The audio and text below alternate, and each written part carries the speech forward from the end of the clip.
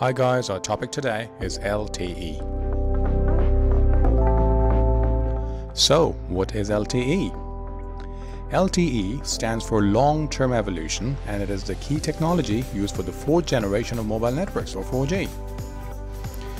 LTE is a step towards streamlining mobile network evolution as it provides 4G upgrade path to leading 3G technologies like UMTS, Universal Mobile Telecommunication System, and CDMA 2000.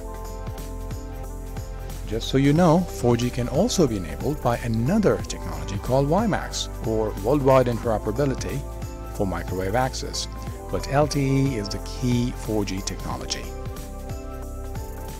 Due to the high data speeds it can offer, LTE can also be used as a broadband service in the form of mobile broadband. Alright, let's now have a quick look at how LTE works.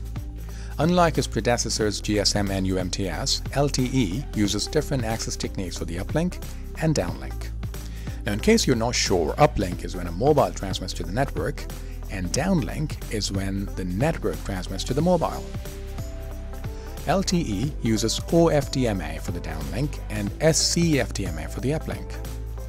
OFDMA stands for Orthogonal Frequency Division Multiple Access, and SCFDMA stands for Single Carrier Frequency Division Multiple Access. OFDMA is the multi-user flavor of OFDM, Orthogonal Frequency Division Multiplexing. SCFDMA is power efficient, which is why it's used for the uplink so that it can improve the battery life of your mobile phone. LTE also has the capability to offer voice calls through the packet switch part of the network, which enables voice over LTE. LTE can offer peak data speeds of up to 300 megabits per second in the downlink and 75 megabits per second in the uplink. LTE Advanced and LTE Pro can offer even higher speeds. Now let's have a quick look at a simplified network diagram to visualize things.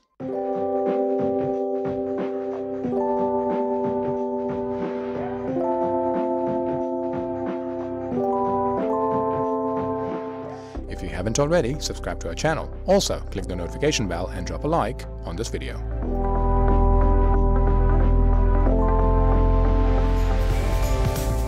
For more information, click the link in the description below.